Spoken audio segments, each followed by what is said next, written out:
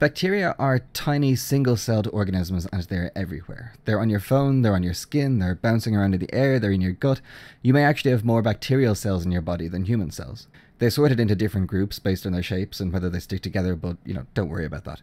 Most of the time they just sit around minding their own business, but occasionally some pathogenic bacteria get together and start causing trouble, so they must be eliminated. Antibiotics are very good at this. For a substance to be a decent antibiotic, it has to be extremely toxic to bacteria, either killing them or stopping them from reproducing. Not only that, it has to be extremely toxic to bacteria without being very toxic to us. Alcohol is very good at killing bacteria, but obviously you couldn't just fill your veins with alcohol to try and clear an infection because that'd kill you first. Fire is amazing at killing bacteria, but it's also amazing at killing humans. So what a lot of antibiotics do is target something you find in bacterial cells, but not in animal cells. For example, bacteria are held together by outer cell walls, and the most common class of antibiotics works by breaking these cell walls down.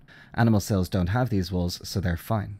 There are other ways for antibiotics to work, but the goal is always the same, to kill bacteria without killing us. If you want to take them by mouth, they also have to be able to survive your stomach and intestines and be absorbed into your blood. If you have an infection in your lungs, an antibiotic that gets destroyed in your stomach or hangs around in your gut and then gets deposited in the toilet isn't much use. Nitrofurantoin is pretty good at killing a number of bacteria, but it doesn't hang around in the blood. It gets filtered out by the kidneys almost immediately and gets deposited in the bladder. So we use it to treat bladder infections, but nothing else. But why do we need all these antibiotics anyway? Why not just pick a nice broad-spectrum antibiotic and use it for everything? This is where the problem of resistance comes in. When we're thinking about resistance, it's important to remember how natural selection works. Let's say some evil aliens arrived on Earth and deployed a load of invisible robots to hit every human in the head with a hammer with no warning. Humans might go extinct, but might not. There are 7 billion of us, and we're all a bit different. There's a decent chance some people with harder than average skulls might survive. Then these people, being the only ones left, would gradually repopulate the Earth and pass their harder skulls onto their children. And if the aliens came back every so often to hit everyone in the head with a hammer again,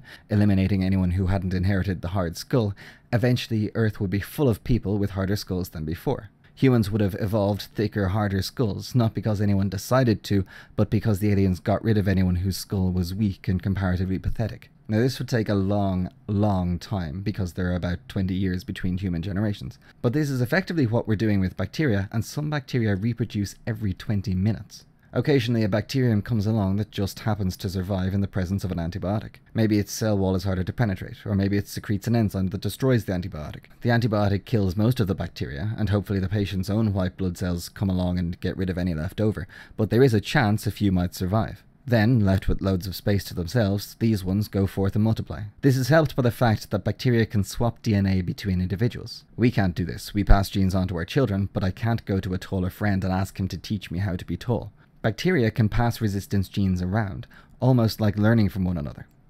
But not really, because bacteria can't think. So hospitals are places where lots of antibiotics have been in use for the last 70 years. They're full of open wounds and immunocompromised people who sometimes die. This makes them breeding grounds for these superbugs, bacteria which have gained resistance to one antibiotic after another over time.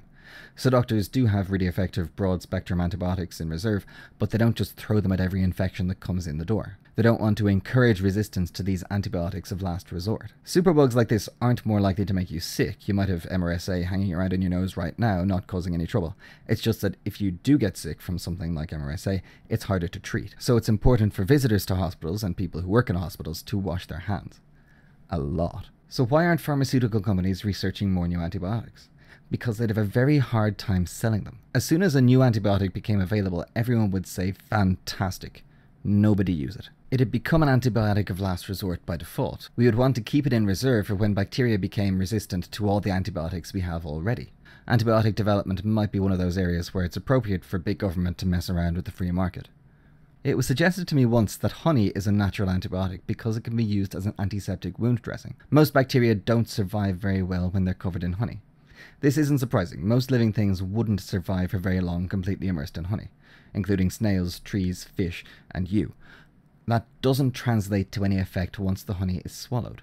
Honey probably won't look much like honey anymore within a few seconds of making it to your stomach. However, there is the matter of the magic honey from New Zealand. Manuka honey contains at least one compound which is very toxic to most bacteria and possibly some others which are anti-inflammatory. Sterile Manuka honey is sold in wound dressings, and one study found that only a 5% solution of Manuka honey was enough to stop the bacteria which cause stomach ulcers from growing in a petri dish over 3 days. Does that mean that Manuka honey will cure stomach ulcers? Dunno. Depriving me of oxygen would kill me, but it wouldn't kill me in 10 seconds. It'd take a few minutes. It'd take a few days to kill me by depriving me of water. We don't know how long you'd have to maintain an appropriate Manuka concentration in your stomach to have any effect. If you had an ulcer below your stomach, in your small intestine, would the Manuka stick around for long enough to be effective, regardless of how much you ate? Would you have to sit around eating nothing but Manuka honey for a day? What about 2 days? How much would you have to eat at a time? Could we isolate the antibacterial ingredient in Manuka honey and just take that?